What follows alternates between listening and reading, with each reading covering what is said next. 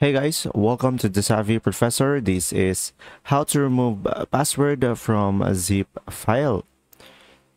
So guys, if you put up a password on your zip file and you want to remove it, just simply open it up.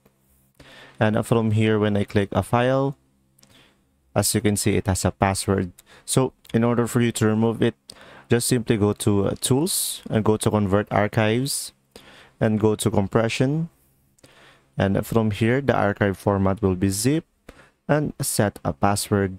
And then from here, leave it blank to remove the password. Click on OK and click on OK and click on OK.